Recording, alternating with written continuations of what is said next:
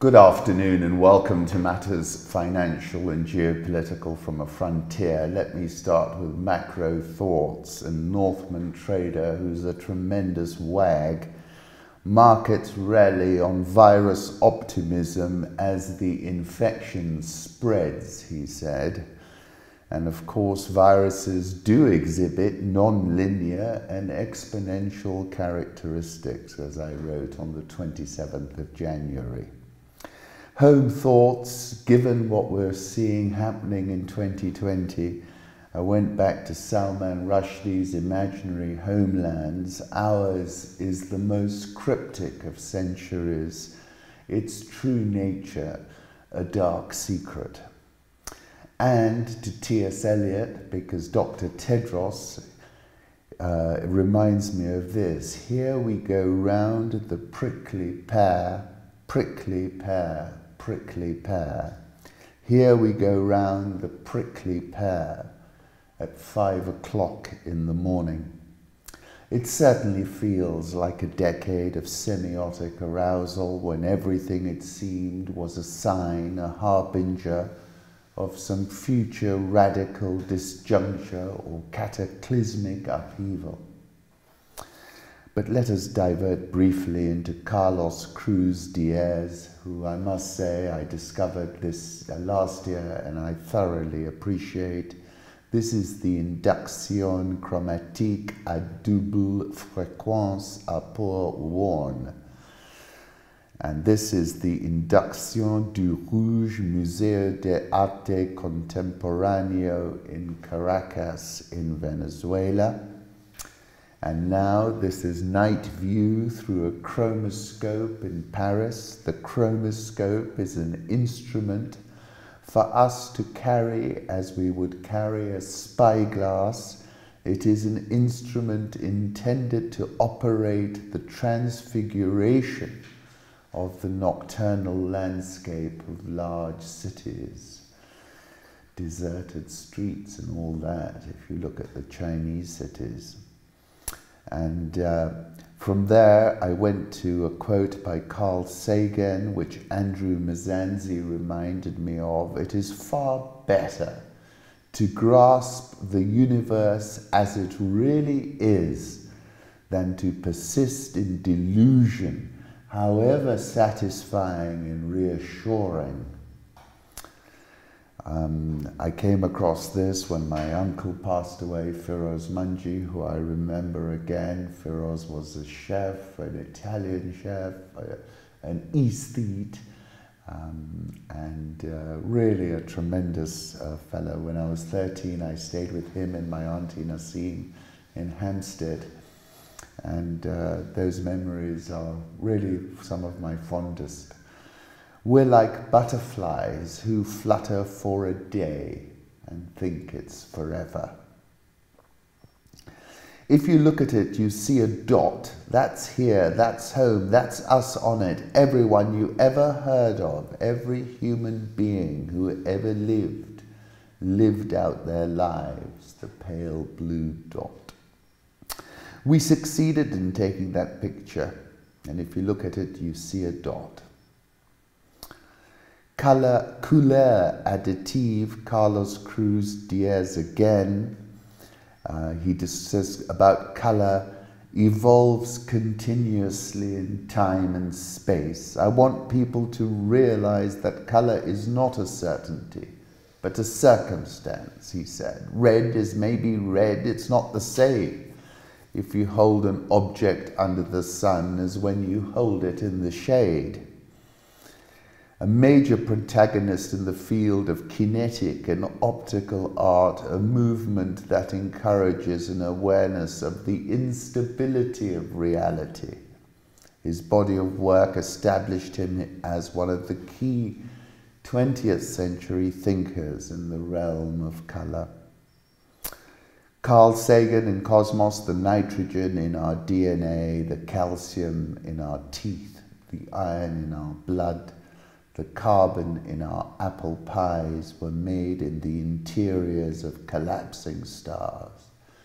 We are made of star stuff, and of course, Rumi intuited that when he said, "We come spinning out of nothingness, scattering the scars like dust." Good evening from Westlands, Nairobi, Kenya. This is from Jambo magazine. Joan Rollins, who was Kenyan for many years, could not recognize Westlands, but that is around Westlands Roundabout, which many years ago my aunt had a little, had a travel shop just around the corner from there, so I remember it well, though I was brought up in Mombasa. Okay, let's go to political reflections. Speaker Pelosi rips up a copy of President Trump's SOTU 2020 speech after the address. This is a short video from Reuters. 4th of November, I was speaking about Speaker Pelosi and Trump's moniker for her, Nervous Speaker Pelosi, which is a linguistic transference of a sort. He, of course, would not shake her hand. Nevertheless, Trump's Gallup News rating just hit a new high for his presidency. This is from Bianco Research. And I think the economy is doing well enough for him to get carried to a second term in November. If the situation improves, he will take credit. If it worsens, blame will be blamed on Li Keqiang, said Vivian Xue to The Guardian. Xi Jinping has been noticeably absent from public view as his government scrambles to fight the coronavirus outbreak that claimed more than 400 lives and has infected more than 20,000 people. His most recent public appearance was on the 28th of January when he met the Director General of the World Health Organization in Beijing and said he was personally commanding the response to the outbreak.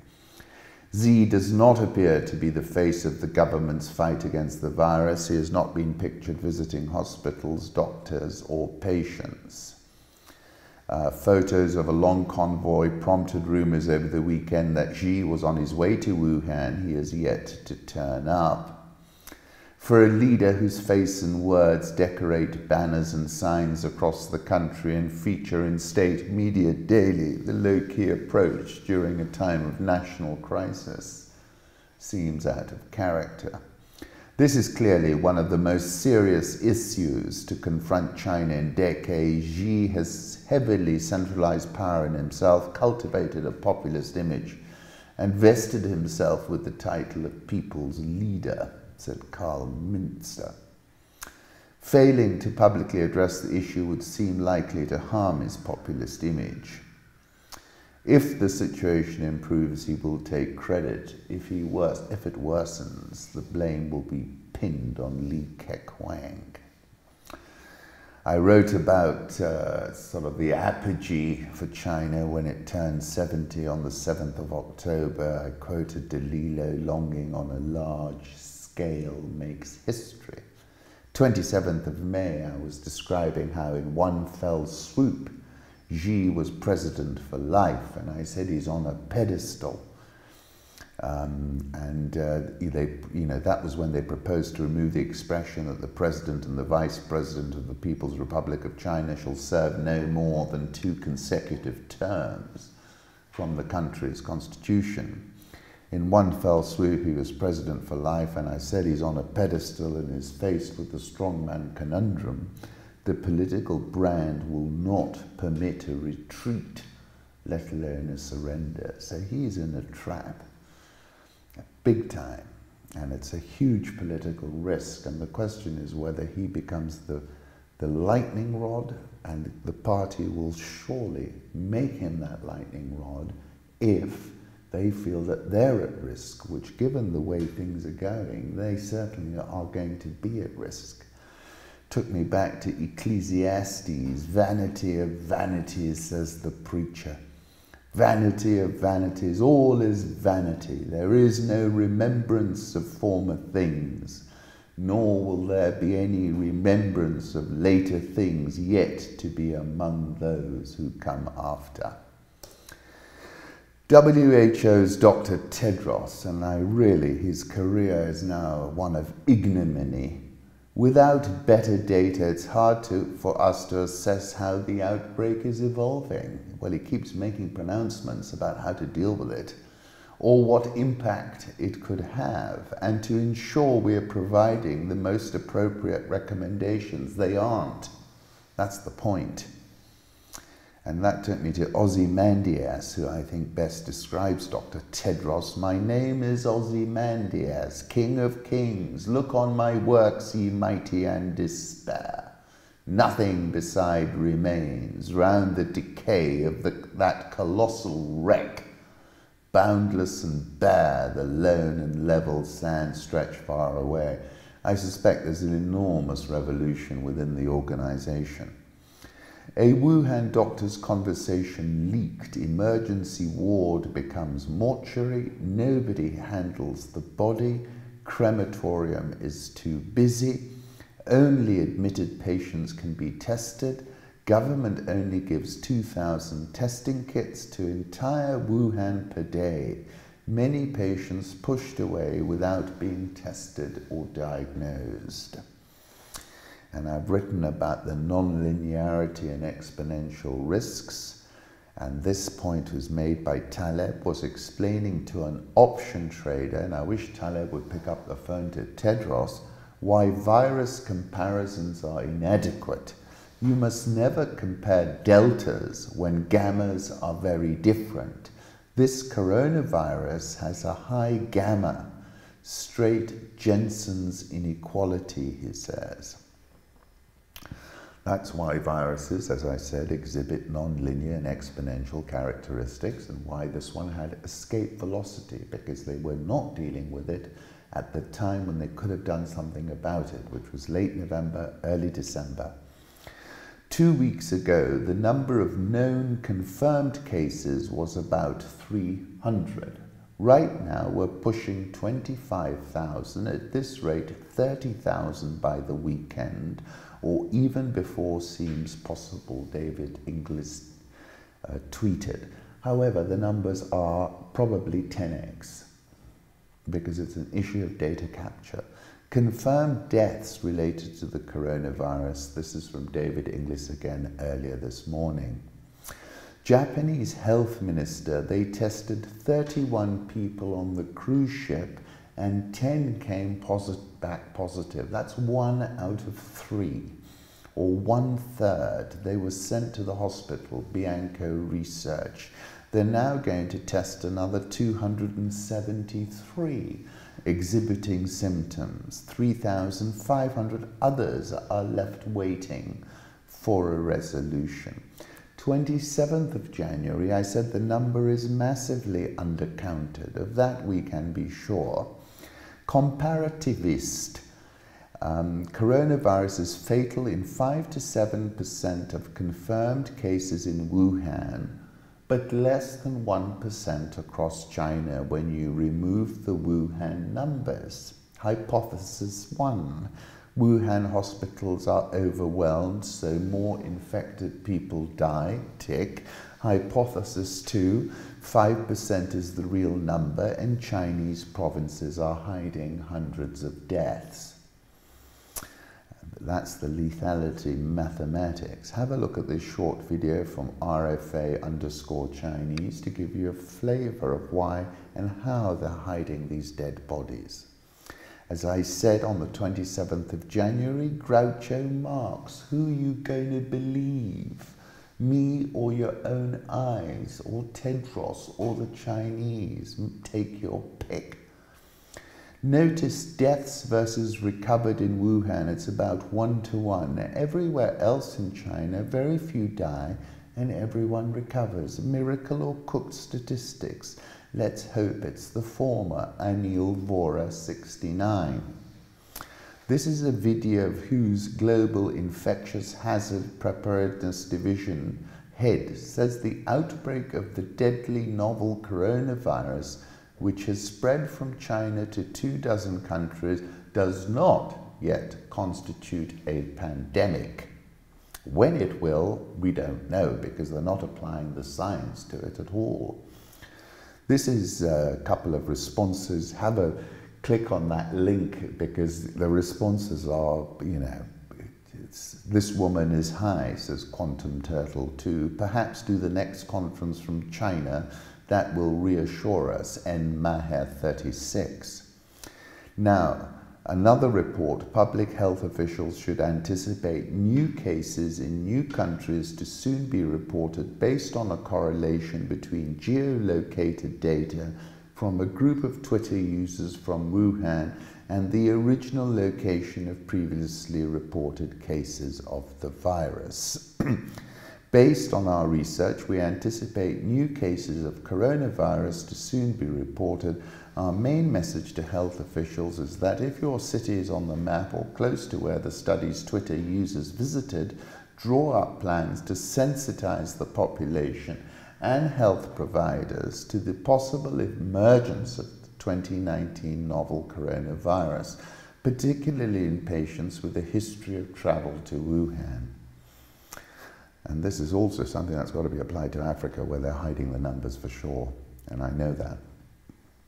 Institut Pasteur has sequenced the whole genome of the coronavirus known as 2019 NCOV.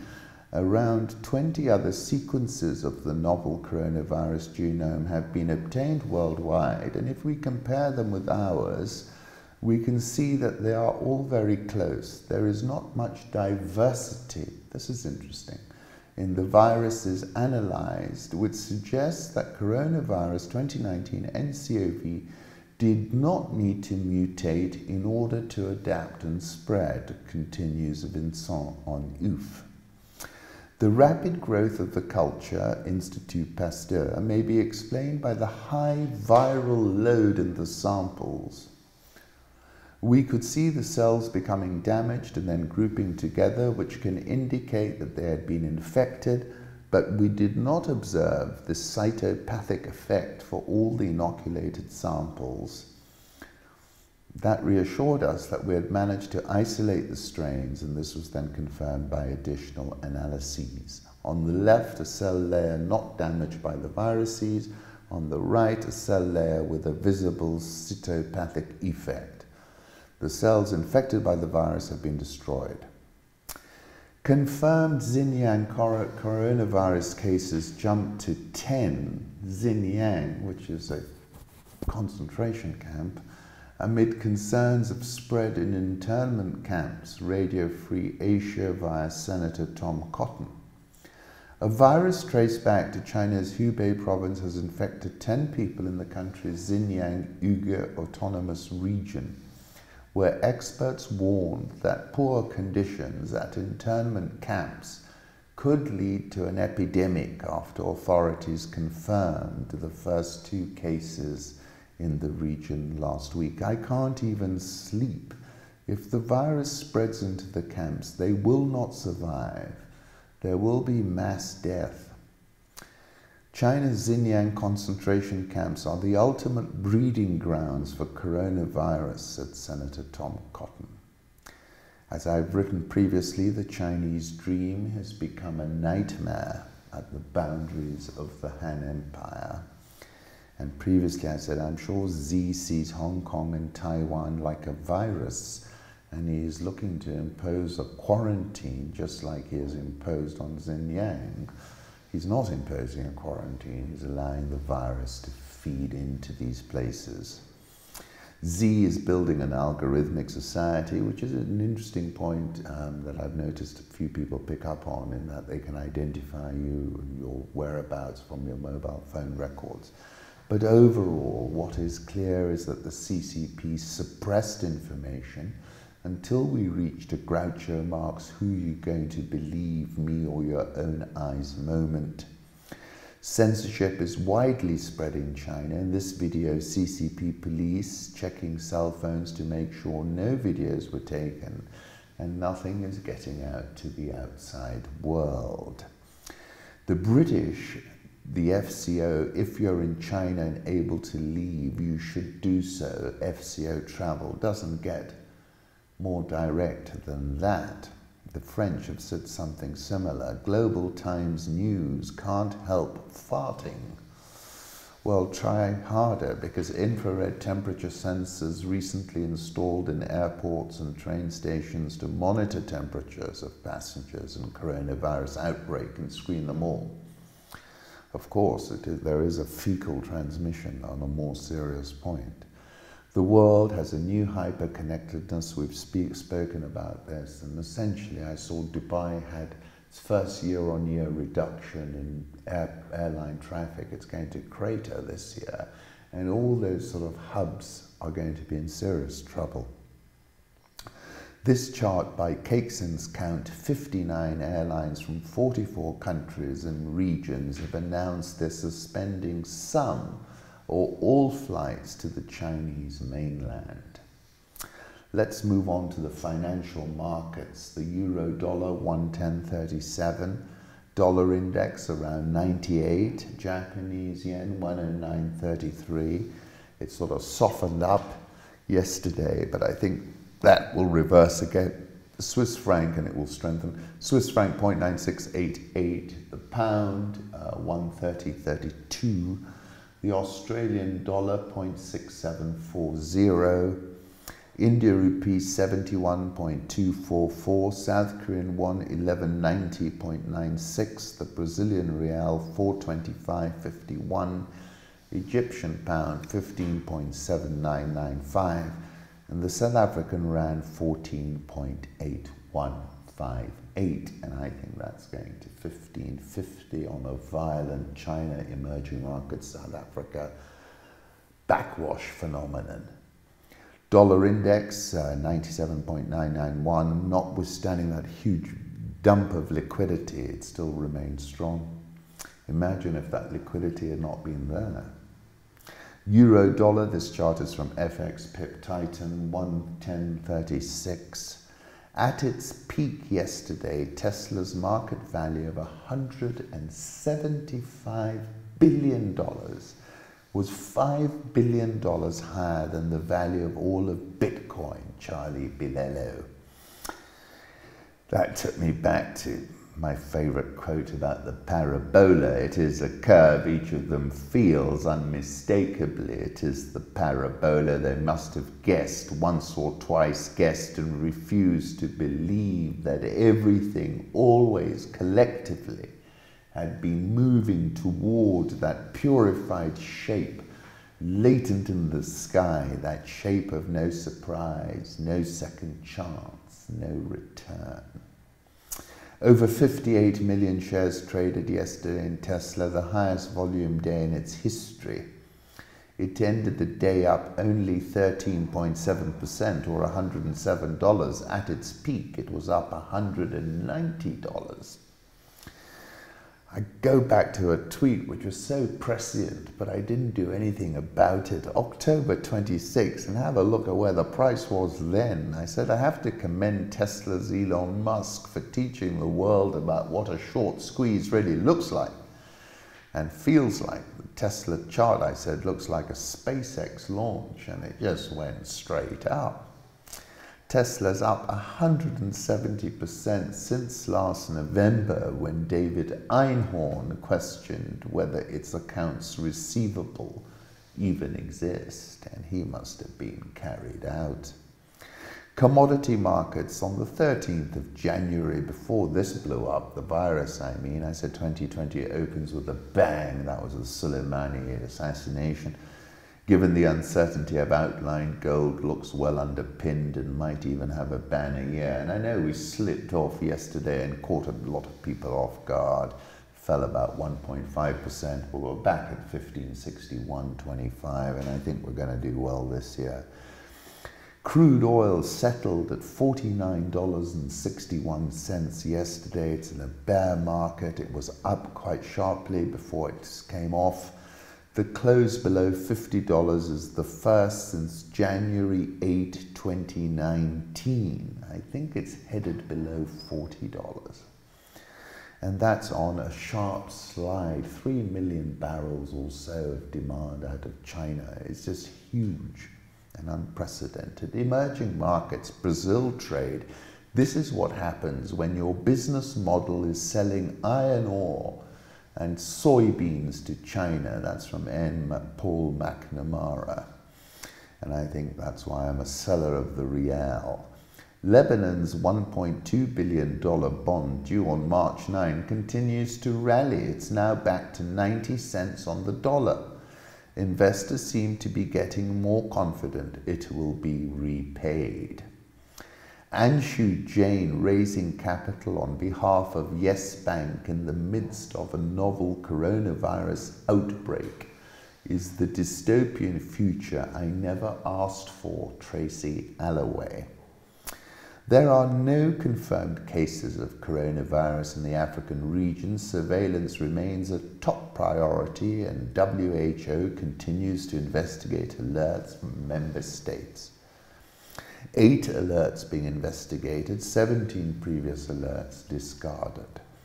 As I said on the 27th of January, and we're a long way from there now, I have to assume that the virus is already in Africa, just not diagnosed. That's a racing certainty. Watch Prime Minister Netanyahu's remarks at the joint statements today with Ugandan President Yoweri Museveni. 5th visit, according to that video.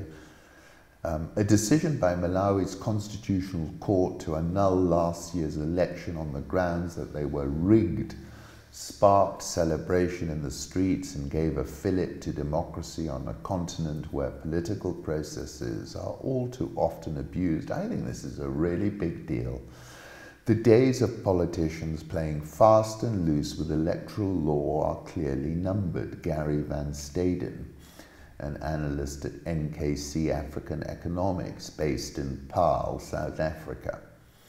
A study of 44 nations on the continent carried out by Nick Cheeseman, a professor of democracy and international development at the University of Birmingham, showed almost every criterion used to evaluate the state of democracy slipped between 2015 and 2017. The judges were scathing of the country's electoral commission, saying it was incompetent, had abrogated its duty, and had discarded the constitutional rights of voters. Its actions greatly undermined the integrity of the elections. Mutharika stole this vote. He was helped by some people who love money more than their country, Chakwera told supporters at the party's headquarters in Lilongwe, and was broadcast on the party's Facebook feed. What happened yesterday is not my victory. It's a victory for Malawi and a victory for Africa, and I think that's right. Maliseni, 22, who cast his ballot for Chilima last time and took part in opposition celebrations in Blantyre, where my mother-in-law is, the commercial capital, on Tuesday, said the court's decision meant my vote has been reclaimed and I'm ready to vote again. This time I'm very hopeful it will be a fair election. So I think it's a very big deal and probably a sign of a trend reversal. Celebrations at MCP opposition party headquarters on Tuesday in Lilongwe. That video credit to Cyrus Enhara via Haru Matassa.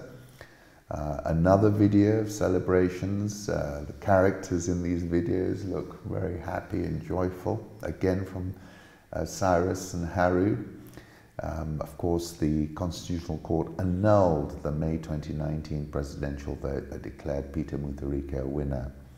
Angola's ex-president's son detained over $1.5 billion corruption case. State prosecutors in Angola ordered Jose Filomeno dos Santos to be remanded in custody on Monday over a corruption case involving $1.5 billion in fraudulent transactions. The evidence assembled in the case constitutes sufficient evidence that the accused were involved in acts of corruption.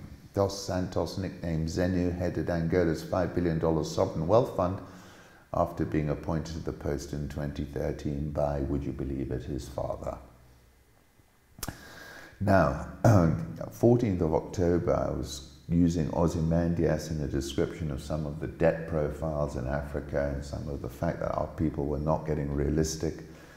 And I was quoting Ozymandias, and I said the canary in the coal mine is Zambia. Have a look at this. This is admittedly 24 hours old. I haven't rechecked copper prices, but Tavi Costa copper just broke down from 17 years support. Guinea President Alpha Condé delays the legislative election until March 1. Of course, President Ramaphosa was awarded the Grand Croix de l'Ordre National du Mérite on behalf of the Grand Master, His Excellency President Alpha Condé of the Republic of Guinea a few weeks ago. But there is an interesting backstory. The race is on for iron ore riches buried under an African jungle. It diverted through an Israeli fellow, and now it's come back again. For years, the massive iron ore deposits under Guinea's mountainous jungle were practically forgotten by the mining industry. All changed last year as investors from billionaire promoter Robert Friedland to legendary dealmaker Mick Davies converged on the country in a modern-day resource rush. For the first time in years, projects like Simandu, Guinea's crown jewel deposit, might finally be developed. There's a bauxite tycoon Fadi Wazni, the mining legend Mick Davis, a former Xstrata CEO, billionaire promoter Robert Friedland has been banging on about a huge copper deposit he has in the DR Congo, and the miner Rio Tinto. This is a photograph of the Simandu source via Rio Tinto. And of course, there was an article a few weeks ago which I quoted how Putin got a new best friend forever in Africa. Alpha Condé of Guinea had a favor to ask Vladimir Putin when the two presidents met at the inaugural Russia-Africa summit in the Black Sea resort of Sochi in October. I would like, if possible, to spend most of our meeting in a one-to-one format because I have things to say to you that are not worth discussing in such a large group, he said. My pleasure, said Putin, as aides began to herd the several dozen officials and reporters in attendance out of the room, leaving him and Condé alone with their respective translators. Russia is throwing its weight behind Condé's undeclared campaign that makes Guinea hold of the world's largest deposits of bauxite, a key raw material for making aluminium, the latest focus in a renewed tug-of-war among global powers for influence and profit across resource-rich Africa. Putin is widely viewed as a kind of guru in Africa, said Viktor Boyarkin, a former diplomat. An ex-Rusal security chief who's known Condé for a decade said in an interview in Moscow, people come to him for advice. It's a poor country, 13 million described by the IMF as fragile with heightened risks of social and political instability. In a speech broadcast on state television, then Ambassador Alexander Bregadze called Condé legendary and argued that constitutions shouldn't be considered immutable works akin to the Bible or Quran. Kremlin spokesman Peskov said Russia isn't involved in anything to do with Guinea's internal affairs. During a tense exchange in southern France, Emmanuel Macron told Condé he was concerned about the tensions that a possible third term would cause in Guinea and warned he'd be watching closely, according to two people familiar with the conversation. Boyarkin blames the protests mainly on outside forces and has nothing but praise for Condé. I consider him a savior for Guinea. Since the days of the Soviet Union, you've been alongside us, protecting us, Condé told Putin. And here you see a photograph of the two of them during a meeting on the sidelines of the 2019 Russia-Africa Summit on October 24 in Sochi. And I wrote an article after that from Russia with Love, which spoke to the Russian intervention, reinsertion into the African continent. South African All Shares down 0.47% so far this year. Dollar Rand, this chart, 14.8135. My target is 1550 plus. Egyptian pound, steady as you like, 15.7999. EGX 30 minus 0.33% in 2020. Nigerian All Share up 5.92%, coming off the boil. Ghana issued $3 billion of Eurobonds Yesterday, investors placed around $14 billion of orders. $750 million tranche will amortize, have an average life of 40 years at a yield of 8.875%. That's a buy in the current world. 1 billion of 2035 securities at 8%. That's a buy. 1.25 billion of 2027 notes at 6.375%, probably not. I prefer the longer dated paper. Ghana Stock Exchange is down 2.04% so far this year. According to reports, Ethiopia and Kenya are battling this locust plague with just 8 crop dusters. One plane can cover up to 2 kilometers, 2,000 acres a day, according to its application rate. That's from Man_integrated.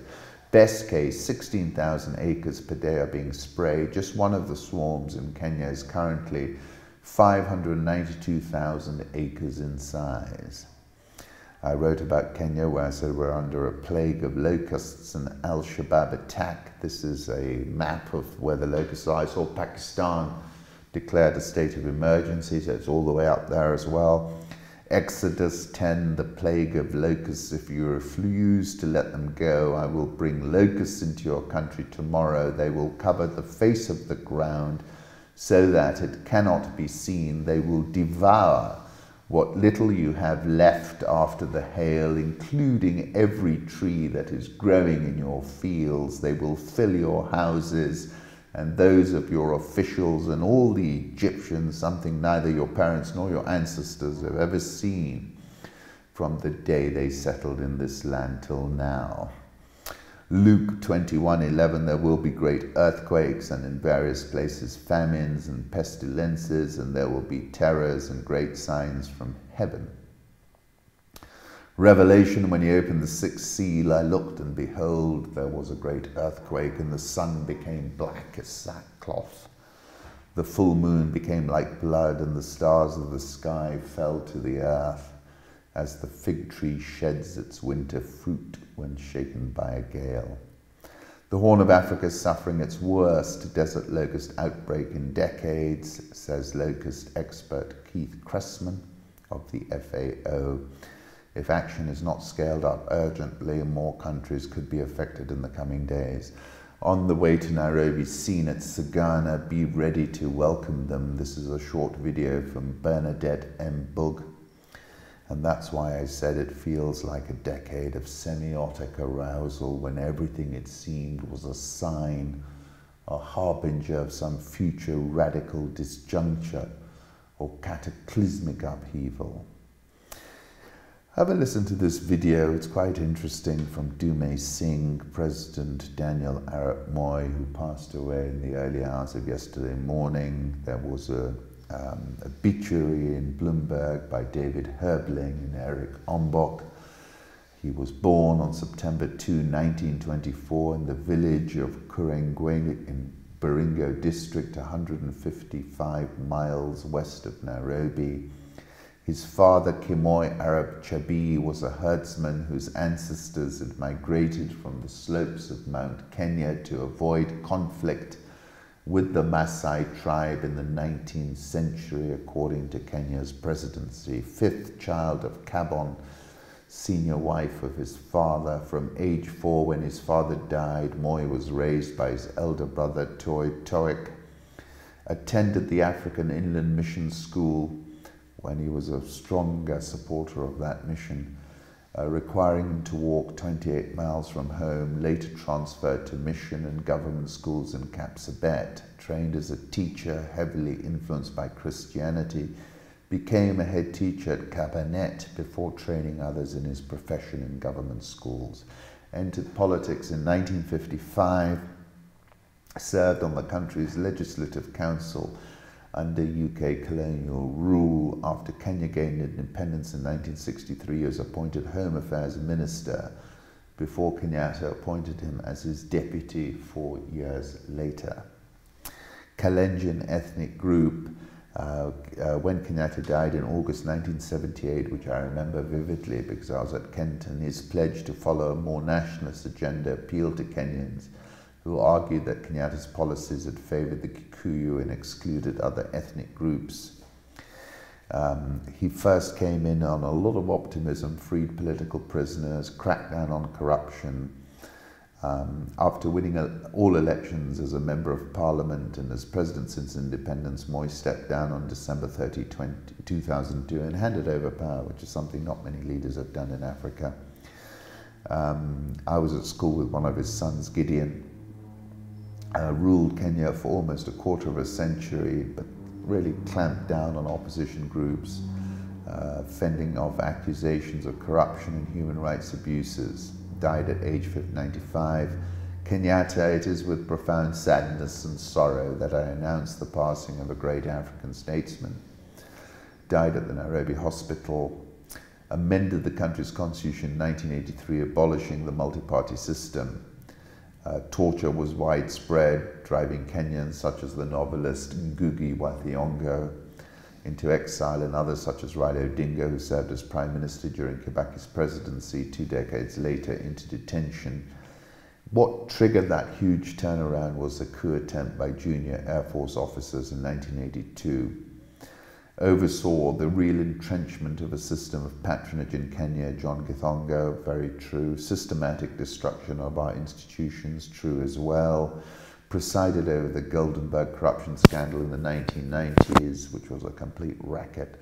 $1 billion went missing then, which was about 10% of GDP. So, you know, very unhappy people in the north of Kenya, where he was very brutal in putting down, and there was a very famous massacre.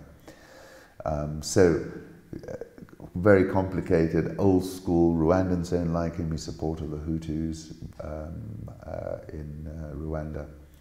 But 2 photographs I wanted to share with you, one with Muhammad Ali, and the other kind of shows you that he was quite a strong personality in his own way. Consortium led by the IFC is set to acquire a 54.23% stake in AAR Healthcare Holdings, just ahead of the outbreak of the virus, no doubt. 1.5 billion shillings. Kenya All Share is down 1.78%. Nairobi NSE20 down 1.97% year to date. Thank you for stopping by.